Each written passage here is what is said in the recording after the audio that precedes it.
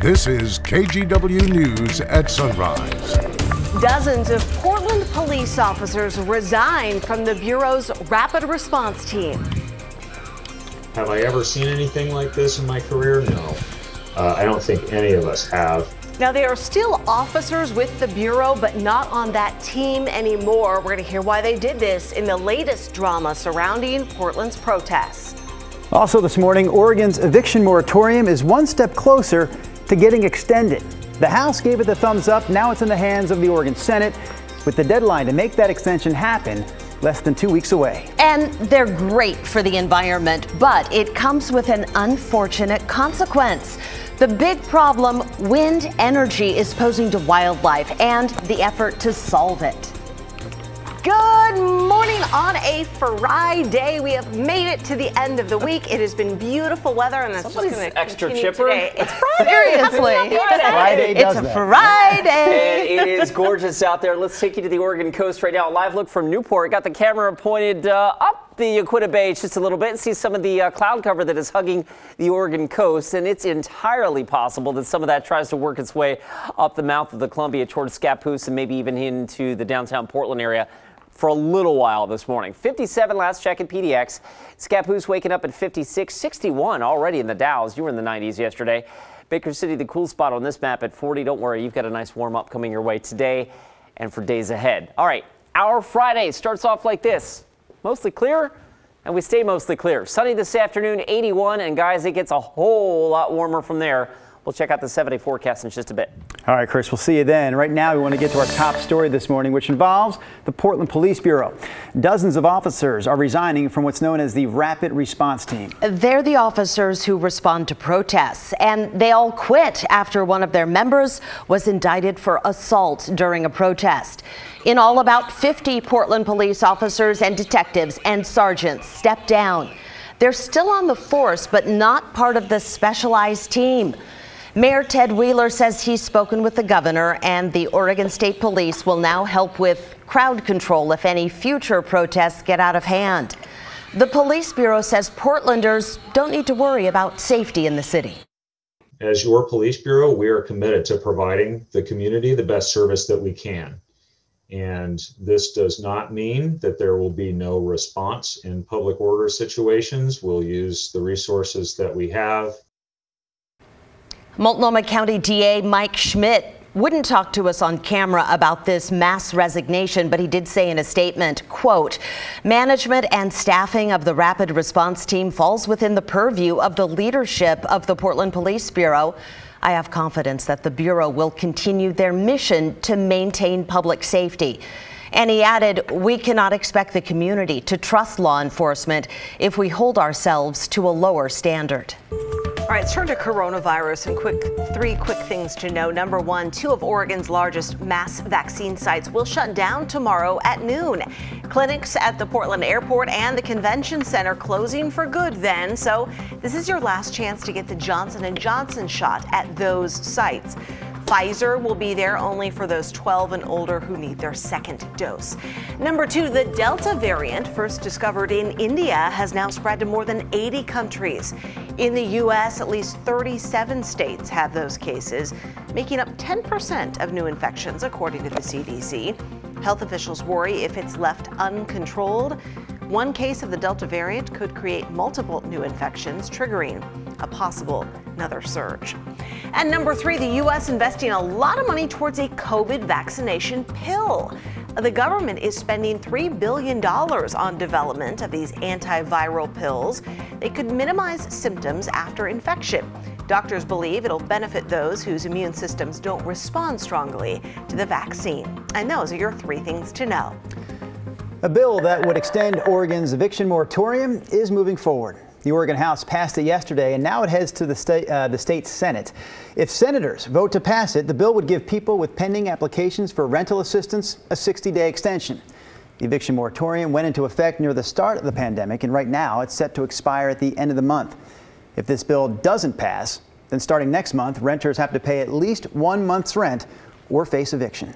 For more than a year, people who are homeless and got COVID could quarantine in a few Portland hotels. But now that more people are getting vaccinated and case numbers are dropping, Is that going to continue? Here's Bryant Clerkley with a look. Good morning. I spoke with one woman who stays in the shelter, and she says without it, she doesn't know where she'd be. Jillian Hamblin is recovering from COVID-19. Without a free stay at the Jupiter Hotel, she said she'd be suffering on the streets. Last March, when COVID kept customers away, the Jupiter became a shelter for the houseless in partnership with Multnomah County. The county rents the space. The Jupiter will continue to be a shelter for the next 6 months and potentially until next spring. In the past year, about 1,500 people have quarantined at the hotel. They found out about it because they were already in the shelter system. If we didn't have it, I'm out there homeless, I probably would have been giving 20, 30 people this a day. You know, because you can't help it. When you're homeless, you share everything. And like the Jupiter Hotel, the Banfield Motel will also be open for the homeless, and that will remain open for the next 6 months at least, according to the county. In Portland, I'm Bryant Clerkley, KGW News. Well, it's going to be hot and dry for a long stretch, so areas are starting burn bans now. Tualatin Valley Fire and Rescue has issued one starting at noon today. For reference, they have a big service area. It covers Beaverton, Hillsborough, Tigard, and Westland, other areas. If you're in those, that means no backyard burning, no agricultural burning, no controlled burns of any kind. That said, those small outdoor cooking or fire pits or fire tables, as well as barbecues, are still okay. Wind energy is clean, it's renewable, it doesn't use fossil fuels, but there is a downside to it. Those massive wind turbines are deadly for birds. Yeah, so a local wind energy company has teamed up with the Oregon Zoo to help protect one very large and very endangered species. Keely Chalmers explains. Thousands of wind turbines dot the landscape, each generating energy, offering a clean, green alternative to fossil fuel. The problem, studies have shown, those huge turbine blades kill hundreds of thousands of birds every year, including some that are endangered. But so far, critically endangered California condors have come out okay. There have been no instances of condor fatalities as a result of wind farms. So it's not happened. Portland-based wind energy company Avangrid Renewables is working to make sure it stays that way. Its Manzana wind farm in California sits in an area that is also the natural range for condors. To help protect the birds, the company uses technology. Most free-flying condors are equipped with GPS transmitters by the U.S. Fish and Wildlife Service. And we use a geofence technology, which basically senses for the presence of those tags. When a condor is detected in the area, the company will then shut down the turbines to allow the birds to pass through. And recently, it went a step further. The company teamed up with the Oregon Zoo to help the condors even more. And this is a part of a conservation plan that was approved by the U.S. Fish and Wildlife Service, who were also involved in its development. For nearly 2 decades, the Oregon Zoo has been helping bring the critically endangered California condor back from the brink. The population now around 500 in the world. This is a peek inside the zoo's Johnson Center for Wildlife Conservation. It's a condor breeding facility. More than 80 chicks have hatched at the center since 2003, and more than 50 Oregon Zoo reared birds have been released. The zoo's partnership with Avangrid Renewables includes funding that will support the rearing of 6 more condors. Because as the condor population increases and more turbines go up, mitigation will be key.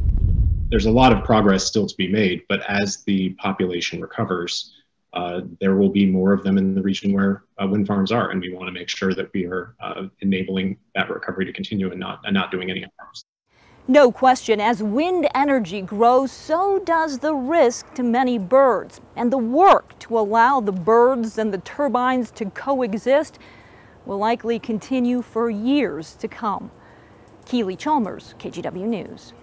All right, let's bring in Chris McGinnis now for our Friday forecast. And boy, the mountain just showing off this morning, Chris. It is, and this mountain, of course, Mount Jefferson from our Timberline camera, looking south towards Oregon's second highest peak. Mount Jefferson, 10,000, just shy of 10,500 feet, snow-capped, and it's going to be beaming in just a few minutes once that sun comes up. All right, we will see plenty of sunshine. Satellite radar across the Pacific Northwest not showing any cloud cover this morning. At least no high-level cloud cover. There could be some low clouds along the Oregon coast. From one gorgeous view of a mountain to another, this is our Stoller Vineyard camera checking out Mount Hood in the distance, and that looks gorgeous this morning. Waking up to temperatures that are generally in the 50s across much of the Willamette Valley. A couple cool spots, Hillsborough and King City at 48. Portland sits at 57, and at last check, Salem at 52 degrees. There are some clouds along the North Oregon coast in Astoria. Your forecast today, you will warm into the lower 60s late this afternoon, and here in Portland, we should have no problem getting back into the 80s. Maybe a degree or two cooler than yesterday, but still a nice looking day today. I'll step out of the way. There's your weekend forecast. Warmer Saturday and hot. In fact, I need to bump that 91 on Sunday. That needs to be 94. Sorry about that. 94 Sunday. Why am I apologizing? I don't know. Happy Father's Day. 94 on Sunday, and then record heat in our forecast on Monday. 99. You shouldn't have to apologize for anything this weekend, Chris. You're a dad. Sunday is your day.